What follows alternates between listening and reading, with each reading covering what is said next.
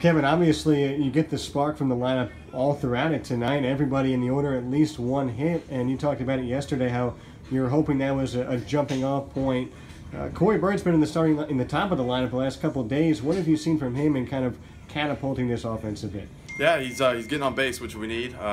He's actually sparking us on the defense as well, making some great plays out in center field.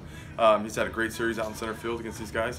He's getting on base. He steals some bags. He does it all a little bit.